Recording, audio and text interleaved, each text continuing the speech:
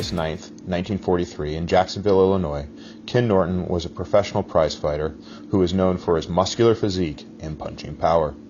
Using an unusual style of boxing known as the cross-arm defense, where the left arm is positioned low across the body while the right hand is brought up high near the ear, Norton rose to the upper echelons of the sport by defeating Muhammad Ali and also winning the WBC heavyweight title in 1978.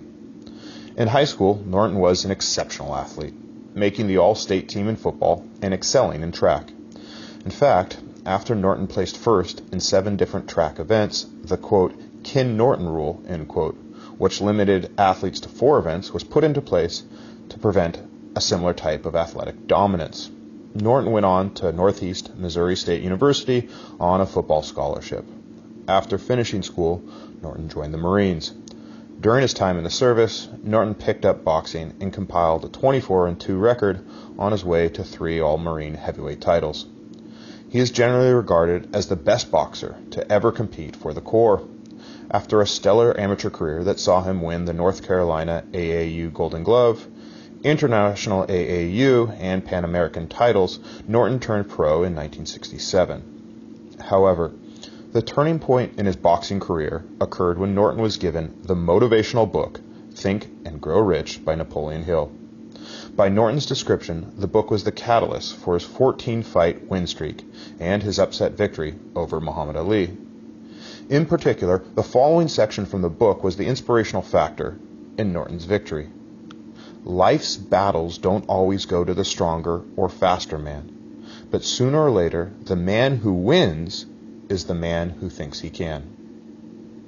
Norton would also take a course from Hill on acquiring wealth and attaining mental peace. In fact, Ken Norton received the Napoleon Hill Award for positive thinking in 1973. A lifelong learner, Norton believed firmly in a thorough mode of mental preparation alongside his physical training. In regard to his physical preparation, a typical day of training for Norton went as follows. He would wake up at 4:15 a.m. and run anywhere from 3 to 8 miles, after which he would rest and shower before having a breakfast, which consisted of 9 eggs, bacon, toast, cereal, juice, and milk. Breakfast was followed by a 3-mile walk and a nap. He hit the gym in the afternoon and completed a lengthy workout that went like this.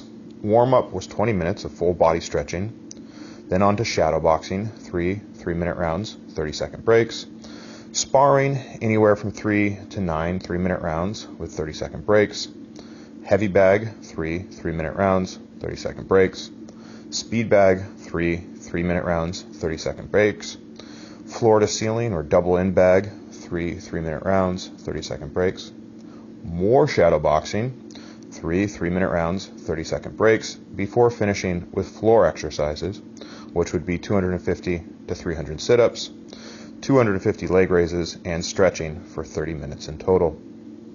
After finishing at the gym, his evening meal included 2 steaks, beans, and vegetables.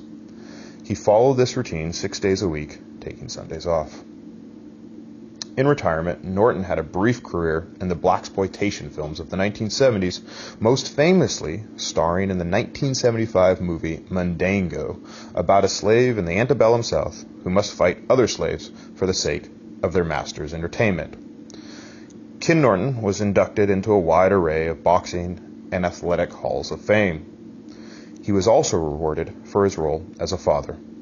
Both the Los Angeles Sentinel and the Los Angeles Times named Norton Father of the Year.